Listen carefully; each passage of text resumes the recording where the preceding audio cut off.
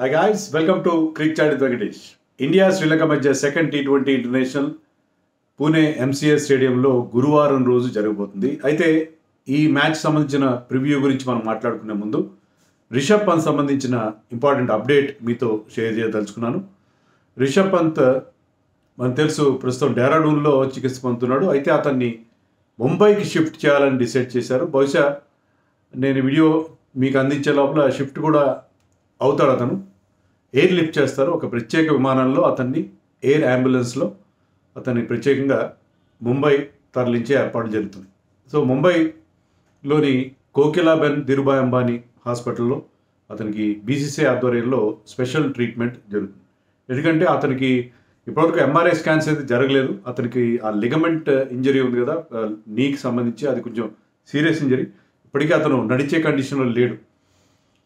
So ఆ ligament టైర్కి సంబంధించి treatment కోసం అతన్ని ముంబైకి పంపిస్తున్నారు. సో ముంబైలో స్కాన్స్ చేస్తారు, MRI స్కాన్స్ జరుగుతాయి. తర్వాత he will be under the supervision of doctor Dinshaw పర్డివాలా అని చెప్పి మన ఇండియన్ క్రికెటర్స్కి ఇలాంటి మేజర్ బోన్ ఇంజరీస్ అయినప్పుడు అతనే వాళ్ళని ట్రీట్ చేశాడు. సచిన్ టెండూల్కర్ కావచ్చు, చాలామంది ప్రముఖులందరికీ, యువరాజ్ సింగ్, వీళ్ళందరికీ కూడా అతనే ట్రీట్ చేశాడు. చాలా ఫేమస్ డాక్టర్. సో ఆయన అక్కడ sports medicine incharge and director arthroscopy and shoulder surgery. So అతను he will be the heading the treatment panel. So ఒక మంచి చాలా best possible medical care BCCI అతనికి అందిస్తుంది. పంత్కి అతని ఎయిర్ లిఫ్ట్ చేసే ఆ ఖర్చును కూడా BCCI భరిస్తుంది. అతనికి అయ్యే హాస్పిటల్ ఖర్చు అంతా అతని ఇన్సూరెన్స్ కంపెనీ ద్వారా కవర్ అవుతుంది. కానీ ఈ ముంబైకి తరలించే ఏర్పాట్లు మాత్రం BCCI చాలా మంచి ఇనిషియేటివ్ తీసుకుని అతనికి అక్కడికి తరలిస్తుంది. So we have to appreciate BCCI for their efforts. ఎందుకంటే వీలైన తొందరగా అతన్ని మళ్ళీ క్రికెట్ ఫీల్డ్లో చూడాలని చెప్పి మనందరూ ఆశిస్తున్నాం, ఫ్యాన్స్ అందరూ ఆశిస్తున్నారు, అందరూ అదే ప్రేయర్స్ చేస్తున్నారు. అలాగే BCCI కూడా దానికోసం మ్యాక్సిమం ప్రయత్నాలు చేస్తున్నారు. అవసరమైతే అతన్ని ఫారిన్ కంట్రీస్కి తరలించైనా సరే, అమెరికా కానీ లండన్ కానీ తరలించి అతనికి ట్రీట్మెంట్ ఇప్పించే ప్రయత్నాలు కూడా చేస్తారు. సో బెస్ట్ పాసిబుల్ మెడికేర్ అతనికి లభిస్తుంది. దాంట్లో అతని హెల్త్ విషయంలో, అతని కండిషన్ విషయంలో మనకి ఎలాంటి సందేహాలు ఉండాల్సిన అవసరం లేదు. అయితే ఎప్పటికి ఫిట్ అవుతాడనే విషయంలో మనం ఇప్పుడే మాట్లాడడం కరెక్ట్ కాదు. మీకు ఏమైనా వేరే రకంగా వస్తున్న స్టేట్మెంట్స్ కూడా ఎవరు బిలీవ్ చేయకండి. ఎందుకంటే ఆ స్కాన్స్ జరిగి ఆ కండిషన్ చూసిన తర్వాత కానీ ఒక నిర్ణయానికి వచ్చే అవకాశం లేదు. సో ఇన్ ఆల్ లైక్లీహుడ్ అతను BGT ఇండియా ఆస్ట్రేలియా సిరీస్ అయితే మిస్ కావచ్చు. అది కూడా మరి మనం చెప్పలేం. So anything can happen. అతను ఈజ్ అ ఫైటర్. తొందరగా కోలుకుని తొందరగా మనం అతను క్రికెట్ ఫీల్డ్లో చూడాలని చెప్పి చూసే అవకాశం కూడా లేకపోలేదు. So that is about Rishabh Pant and his latest updates.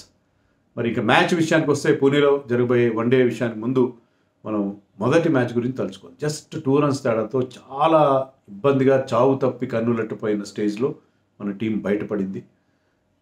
అసలు మన వాళ్ళు 162 చేసినప్పుడు గెలుస్తారన్న నమ్మకం కలగలేదు.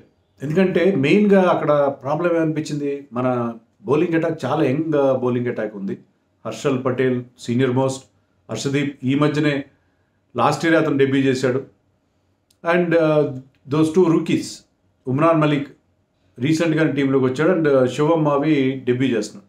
సో ఈ అటాక్తో మనం, of course spinners are there, but ఈ అటాక్తో ఏ విధంగా అంటే ముంబై బేసికలీ అది ఎక్కువగా మనకి పేసర్స్కి ఇక్కడ ఉపయోగపడే వికెట్ అది. సో మనకి డౌట్ వచ్చేసింది, వీళ్ళతో మనం ఆ స్కోర్ని డిఫెండ్ చేసుకోగలమా అని చెప్పి. కానీ ఆ ఇద్దరు యంగ్ పేసర్స్ ఎవరైతే ఉన్నారో, ఆ రూకీ యంగ్ పేసర్స్, శివం మావి ఫస్ట్ మ్యాచ్లో బాల్ స్వింగ్ చేశాడు. తన వేరియేషన్స్తో, తన చేంజ్అప్స్తో మనం ఆకట్టుకుంటే, Umran Malik bowled with liquid face. ఆ రా పేస్తో వాళ్ళని ఇబ్బంది పెట్టాడు. They rattle them with his face. So అతని పేస్, నేను నిన్న కూడా చెప్పాను రివ్యూలో, యావరేజ్ స్పీడ్ అతనిది 146 ఉంది. అతను 4 ఓవర్స్లో యావరేజ్ స్పీడ్ 146 ఉంది. Can you imagine one Indian bowler clocking that kind of speeds? గతంలో ఎప్పుడు మనం ఊహించని పరిస్థితి. అఫ్కోర్స్ బుమ్రా లాంటి వాళ్ళు, షమీ లాంటి వాళ్ళు, ఉమేష్ యాదవ్, ఇషాంత్ శర్మ, వీళ్ళు కూడా కొంత పేస్తో కూడిన బౌలింగ్ చేశారు. కానీ కన్సిస్టెంట్గా అబోవ్ 140, హై 140స్లో బౌలింగ్ చేయడం అంటే ఆషామాషి విషయం కాదు. We have not seen that phenomenon in Indian cricket before. So అతను ఈవెన్ బంగ్లాదేశ్ సిరీస్లో కూడా ఐ థింక్ ఈ టచ్ 141. ఇక్కడైతే అతను fastest delivery happen to be 155 km/h. 155 kilometers. A Indian bowler కూడా అంత ప్రచండ వేగంతో కూడిన బాల్ని వేయలేదు ఇంటర్నేషనల్ క్రికెట్లో. అంతకుముందు హైయెస్ట్ ఏంటి 152.3 బై బుమ్రా వేసిందే ఫాస్టెస్ట్ డెలివరీ, కానీ దిస్ టైమ్ హీ టచ్ 155. తర్వాత షమీకి ఒక ఫాస్టెస్ట్ డెలివరీ ఉంది. సో అంత పేస్ ఎవరికి గతంలో మనం చూడలేదు. అంత Navdeep Saini I think also Shami also 153, Navdeep Saini 152.3. So ఇది ఇంటర్నేషనల్ క్రికెట్లో మన ఫాస్టెస్ట్ డెలివరీస్. కానీ దాని అన్నిటి దాటుకొని 17th ఓవర్లో తన 4th డెలివరీ ఆ పేస్కి షానకా who was in great form, almost he was winnowing the match for Sri Lanka, కానీ ఆ క్రూషియల్ వికెట్ అతను అందించాడు. ఆ పేస్కి అతను ఆ బాల్ని అతను ఒక 4 కొడదాం అనుకున్నాడు, కానీ నేరుగా ఒక సింపుల్ క్యాచ్ ఇచ్చాడు. సింపుల్ అంటే అన్సింపుల్ కాకపోయినా క్యాచ్ ఇచ్చాడు చహల్కి. So face he was beaten by shear face. So ఆ పేస్కి అతను లొంగిపోయాడు. సో 2 వికెట్లు వచ్చాయి, 27 రన్స్ మాత్రం ఇచ్చాడు. He was not only pacy, he was accurate. మన Irfan Pathan was coach for Jammu Kashmir for a long time.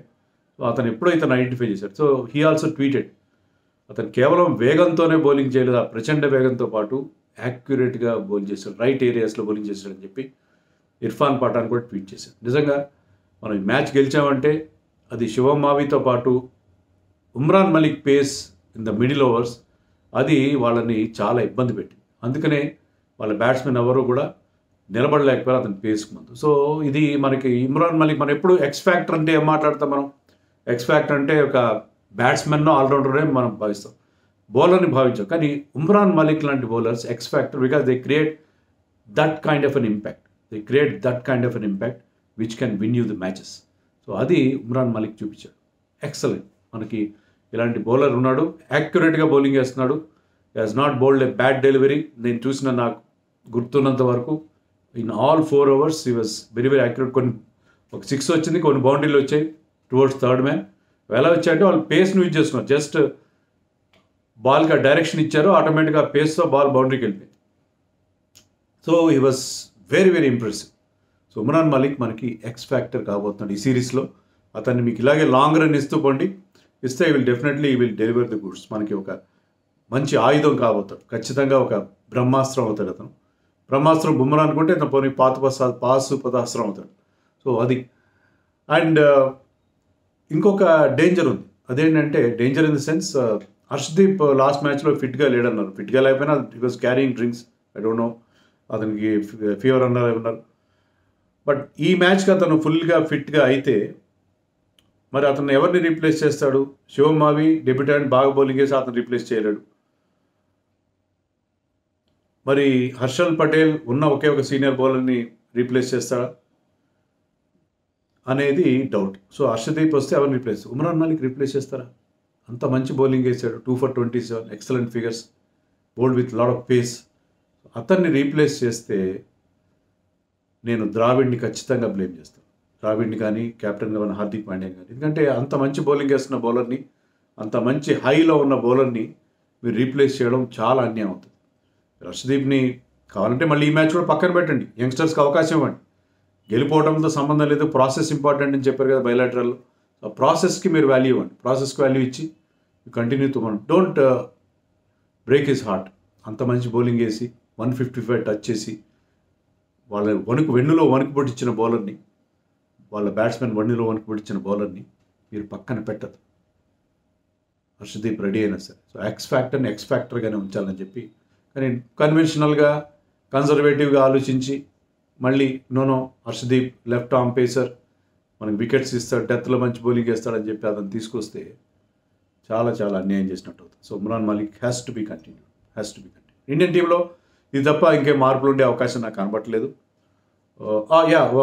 One change can be expected because Sanju Samson మనం చూసిన first ఓవర్లోనే ఒక క్యాచ్ డైవ్ చేసి హార్దిక్ పాండ్యా బౌలింగ్లు కట్టడానికి ప్రయత్నం చేసిన నిజంగా కొట్టిన షాట్. డైవింగ్ ప్రయత్నంలో అతనికి కాల్కి ఇంజరీ అయింది, మోకాలికి. తర్వాత ఫీల్డింగ్ చేశాడు, కానీ తర్వాత స్వెల్లింగ్ వచ్చి అతను ప్రికాషనరీ స్కాన్స్ కోసం ఆగిపోయాడు, ముంబైలోనే ఆగిపోయాడు, పూణేకి వెళ్ళలేదని చెప్పి మనకి వార్తలు వచ్చినాయి. So is a doubtful starter. అతను మళ్ళీ ఆ స్కాన్స్ కనుక ఎలాంటి ఇబ్బంది లేదు, ఎలాంటి ఫ్రాక్చర్ కానీ అలాంటిది ఏం లేదు, స్ప్రెయిన్ కానీ లేదంటే ముంబై నుంచి పూణే రావడం పెద్ద టైం పట్టదు. You can travel on the match day also. But still అతను కనుక ఫిట్గా లేకపోతే అతని ప్లేస్లో త్రిపాఠి ఆడే అవకాశం లేదు. త్రిపాఠికి ఈ రకంగా అవకాశం వస్తే మనం సంతోషించాలి. కానీ సంజు శాంసన్కి లాంగ్ రన్ కావాలి. లాస్ట్ మ్యాచ్ ఫెయిల్ అయ్యాడు. ఇప్పటికైనా అతను తనకి వచ్చిన అవకాశాన్ని ఉపయోగించుకుని సెలెక్టర్స్కి వన్డే టీంలో అతను పెట్టిన సెలెక్టర్స్కి ఒక రిమైండర్ ఇస్తే బాగుంటుంది. So Sanju Samson let's pray that he should be fit. Doubtful అని చెప్తున్నారు, ఫిట్ అయితే బాగుంటుందని చెప్పి అనుకుంటున్నాం. అంతకుమించి టీంలో మార్పులు ఉండే అవకాశం లేదు. త్రిపాఠికి ఈసారి కూడా నార్మల్ సర్కమ్స్టాన్సెస్ ఛాన్స్ వచ్చే పరిస్థితి కనబడట్లేదు. గిల్కి మరొక అవకాశం ఇస్తారు. చహల్ విషయం ఏంటి? సరే, మనం అనుకున్నాం పేస్ బౌలర్స్ బాగా బౌలింగ్ చేశారు, బ్రహ్మాండంగా చేశారని చెప్పి. కానీ what about our spinners went for lot of runs. ముఖ్యంగా Chahal went for 25 runs in 2 overs. 3 సిక్సర్లు ఇచ్చేశాడు. చహల్ ఇదే కాదు, అతని కంబ్యాక్ అంటే అతను వరల్డ్ కప్లో అతనికి ద్రావిడ్ ఒక్క మ్యాచ్లో కూడా అవకాశం ఉంది. దానివల్ల అతను కాన్ఫిడెన్స్ కోల్పోయాడు. తర్వాత న్యూజిలాండ్లో అతను 2 T20s ఆడాడు. దాంట్లో ఫస్ట్ మ్యాచ్లో మౌంట్ మాంగనీలో మన వాళ్ళు ముందు నుంచి వికెట్స్ తీశారు. Bowlers totally dominate. ఆ మ్యాచ్లో he had good figures of 2 for 24 ఎంతో. తర్వాత మ్యాచ్లో went for runs again 3 for 35. Next match one day match ఆడాడు న్యూజిలాండ్ టూర్లోనే. దాంట్లో 10 overs 67 runs, no wickets. So వరుసగా 2 మ్యాచ్ల్లో, ఒక T20లో, ఒక వన్డేలో హీ హ్యాడ్ నో వికెట్స్. తర్వాత 2 రంజీ మ్యాచ్లు ఆడాడు, వాటిలో కూడా అతను పెద్దగా పర్ఫామ్ చేయలేదు. సో అతని కాన్ఫిడెన్స్ షాటర్ అయిందా? Because it didn't get a single match in world cup. అది నాకు అర్థం కావట్లేదు. వరల్డ్ కప్లో ఒక్క మ్యాచ్ అంటే ఒక్క మ్యాచ్ కూడా ద్రావిడ్ అతను ఆడించలేదు. ఈవెన్ హర్షల్ పటేల్ కూడా వరల్డ్ కప్లో మ్యాచ్లు ఆడలేదు. అతను కూడా వరల్డ్ కప్ తర్వాత అతని కాన్ఫిడెన్స్ కూడా లోగా ఉన్నట్టుంది. లాస్ట్ మ్యాచ్లో he also went for runs. So బౌలింగ్లో మనకు కొన్ని వరీస్ ఉన్నాయి, బ్యాటింగ్లో కూడా డెఫినెట్గా వరీస్ ఉన్నాయి. Suryakumar we know that he can come back to form any time. And Ishan Kishan మురిపించాడు, but he has to play a longer innings. And Sanju ఆడితే సంజు ఇంకొంత కేర్ఫుల్గా ఆడాలి. సో టాప్ ఆఫ్ ది ఆర్డర్లో we need some runs. And even Hardik Pandya also need some runs.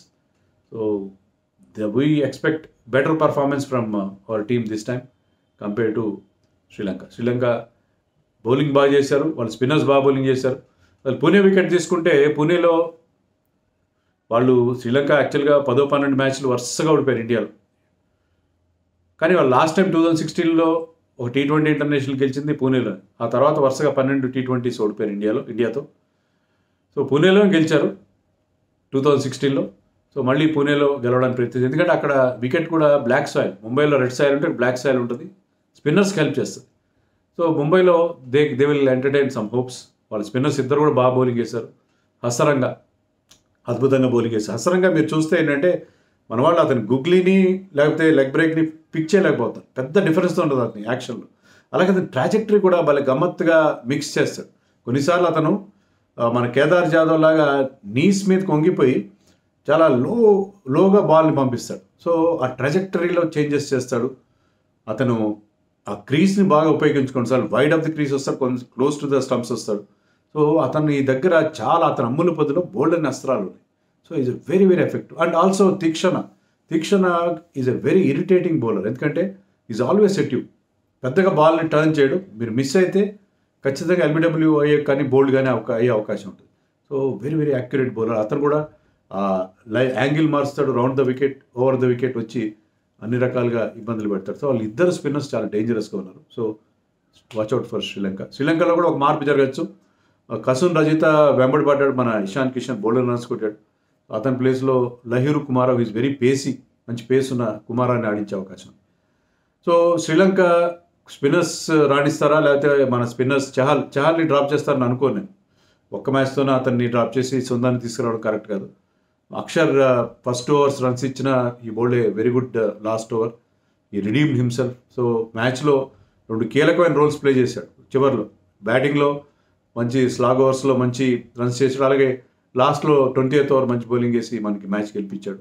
So Axar should continue. Chahal also should get one more chance to regain his confidence.